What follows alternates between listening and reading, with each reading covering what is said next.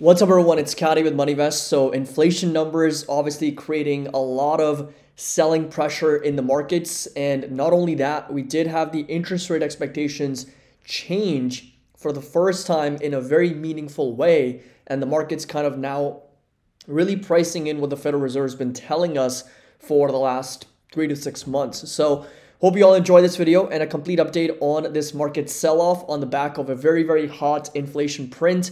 Make sure that you drop a like, and of course, don't forget to subscribe to the channel if you're just joining us for the first time. We did have an inflation live stream earlier in the day, basically going over the actual print, market to reaction, which obviously did drop quite considerably right after the numbers came out. And of course, we did see the markets, of course, big tech and Magnificent 7 stocks also struggle on the day. So as always, make sure that you drop a like, subscribe to the channel. Links to our Discord and Patreon is going to be down below. We still do have a few more spots open for February, 16% annual discount that's available until the end of this month. So links going to be down below. We'd love to have you on board, and we are going to be preparing for our beta launch very soon in the month of March, with some features getting rolled out and then other upgrades along the way throughout the course of this year. So again, if you want to get early access to the beta launch, link's going to be down below. And also do connect. By the way, you'll also get access to the members only private videos and all the trade alerts as well. And also do connect with me on Instagram. My handle is going to be CASWRP. We'll love to connect with you there also. So this was the CPI numbers, inflation numbers coming in much hotter than what the expectations were. So 0.3% was the actual month-over-month CPI, year-over-year coming in at 3.1%. We got core CPI, so core inflation, so ex food and energy at 0.4% month-over-month, and year-over-year coming in at 3.9%, which obviously, once again, creates that dynamic where that inflation is a little bit sticky. It is here to stay, and that's almost twice as much as the Fed's target. Now, Dow tumbles 500 points, posting the worst day since March of 2023 after a much hotter than expected inflation print. And this is what interest rate expectations now look like, with only 4 rate cuts being priced in, from 5.25 percentage points down to 4.25, 4.5%. So that's about 4 rate cuts is what the market's pricing in, with the first cut coming in June. So not only have we delayed in the rate cut expectations, we have also gone down on the amount of rate cuts as well. And this is literally exactly what I've been talking about over the last several weeks. The markets are opening themselves up to this repricing risk, to this unpleasant surprise, that because the market's expectations were so high, and if the Federal Reserve does not deliver on those expectations, well, guess what? That's going to open us up to that disappointment, to that unpleasant surprise. So this is just market's way of kind of readjusting to the idea that the Federal Reserve may not cut rates 6 or 7 times. They actually may cut rates only 3 to 4 times. And not only that, we're looking at the timing of those rate cuts sometime in the middle of this year, towards the end of this year. Earlier, it was as early as March. So even next month, the markets were pricing in for a rate cut. And now that's been pushed out to June of 2024. It's very normal. This is exactly what we were discussing in our Discord, in our Patreon, and our YouTube videos as well. And this is what the markets look like. This is simply repricing all of that in. Microsoft falling, Apple, Amazon, Google, Meta.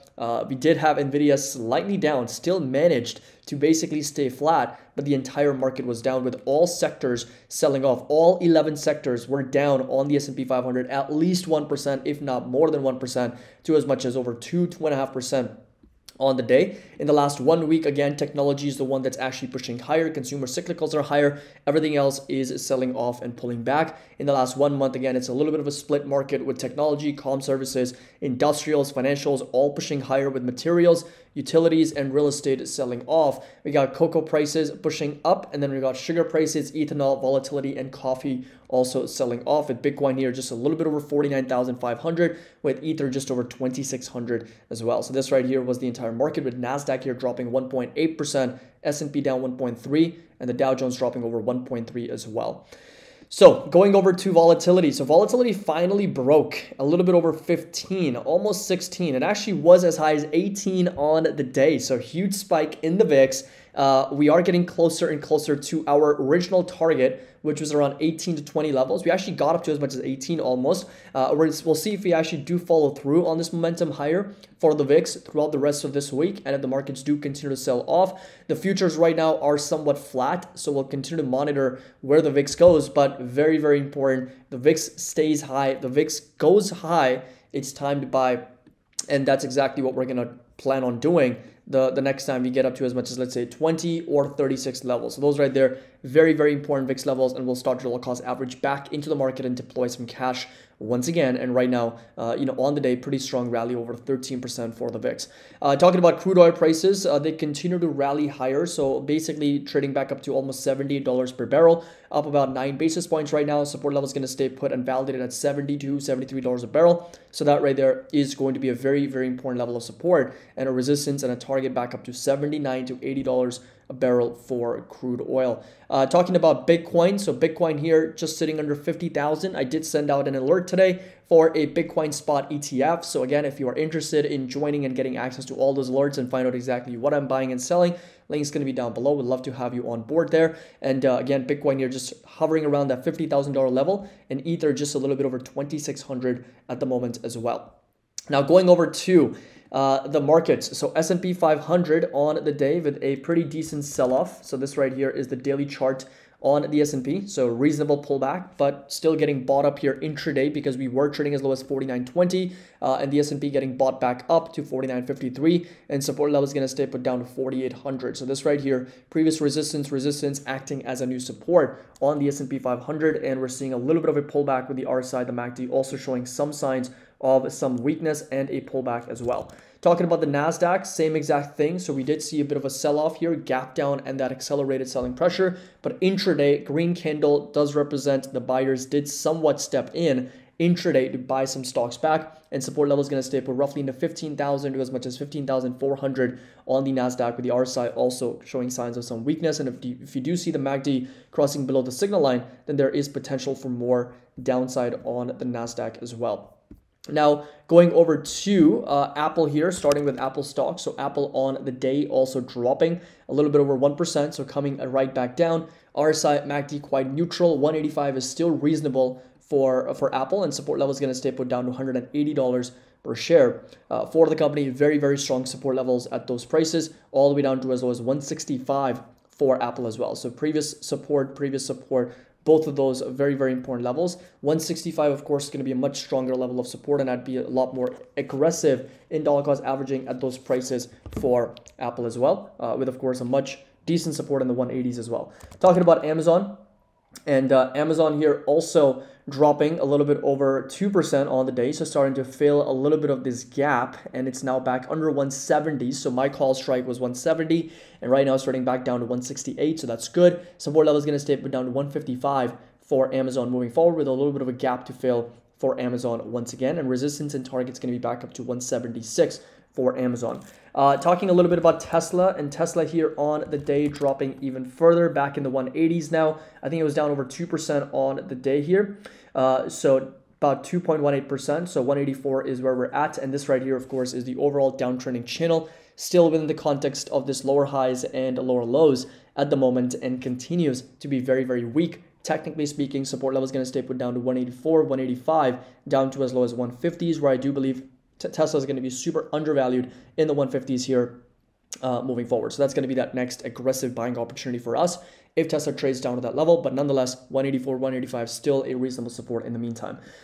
Talking about NVIDIA, and NVIDIA here finally a little bit of a red day, but even then intraday getting bought up here fairly quickly, so only down about 17 basis points here. 721 is where it's at. Very, very overbought on the RSI and the MACD, so support level is going to stay put inside this green rectangle in the low 500s for NVIDIA. A little bit of a breakout from this ascending triangle, and of course we are seeing that overbought conditions for NVIDIA at the moment. So a little bit of a sell-off here, 17 basis points. It's practically nothing, but getting bought up here intraday fairly quickly. So not a lot of changes from the previous analysis, but just the idea that, okay, there is risk associated with NVIDIA, with AMD, considering how the valuations are just skyrocketed so much, and the technicals also are incredibly overbought.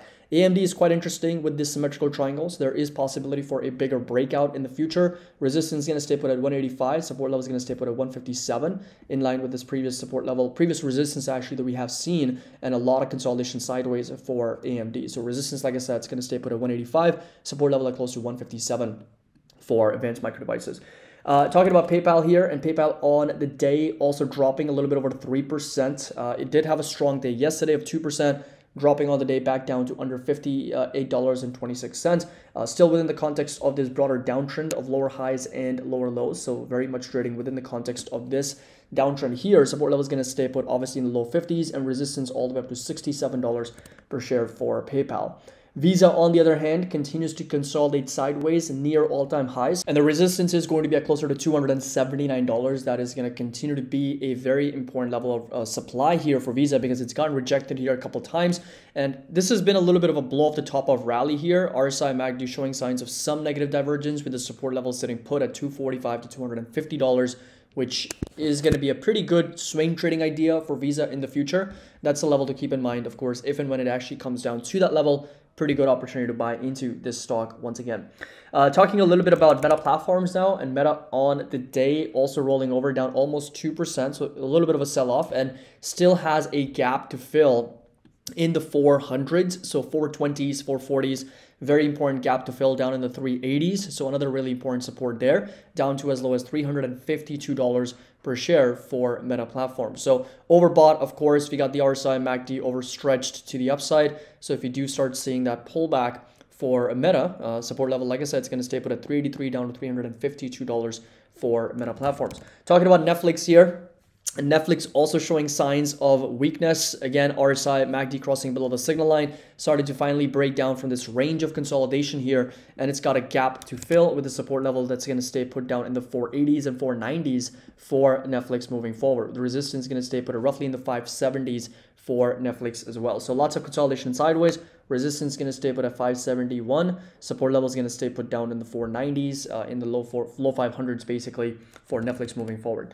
Talking about Google here, and Google on the day also dropping a little bit over 1.5%. So lots of consolidation sideways on the RSI and the MACD. Support level inside this green rectangle in the 140s and 145. Resistance is going to stay put roughly in the 150 right now for Google. And obviously dropping a little bit with the doji candle, down about 1.5% on the day. Finally, we got Microsoft, Costco, and Enphase, and Microsoft here also dropping down in the low 400s. Still, in my opinion, a little bit more on the overpriced side, trading at a bit of a premium. Support level is going to stay put down at 384, down to 366 for Microsoft moving forward, with the RSI MACD also, of course, showing signs of a bit of a weakness on the price action. And finally, we come over to Enphase and Costco. And Enphase here getting bought up after being down 4% on the day. So green candle on a red day does suggest there were some buyers stepping in. There were some buyers present. Resistance is going to stay put in the 137, 138 range for Enphase moving forward. And then finally, we got Costco. Costco here on the day also rolling over. Finally, starting to see a little bit of a breakdown from this like the bullish divergence, basically bullish wedge, rising wedge is what I'm having a hard time finding my words, but rising wedge here for Costco, and it's now starting to see a little bit of a breakdown. RSI MACD also showing some signs of that pullback. Support level is going to stay put down to 678 for Costco as well. So the bottom line is we definitely did see a lot of weakness intraday from the markets. Of course, selling off on the back of this hotter than expected inflation numbers, but this is just a repricing the markets are going through, where we are seeing expectations come down on interest rate fronts, and we're seeing a little bit of a delayed cut with fewer cuts that are being priced into the market now. That's exactly what the market's kind of readjusting to at the moment moving forward. So I'll be kind of sharing my whole strategy, my tips, and doing some more members only private videos for everybody on Discord and Patreon. So again, links going to be down below if you want to join and be a part of our MoneyVest community. Volatility is on the rise, and that's exactly what we want. And if it continues to go up, we'll start dollar cost averaging and start deploying cash back into the market. And I will be sharing all the trade alerts in our Discord as well. So again, links going to be down below. We'd love to have you on board. As always, happy investing. I'll see you all in the next video.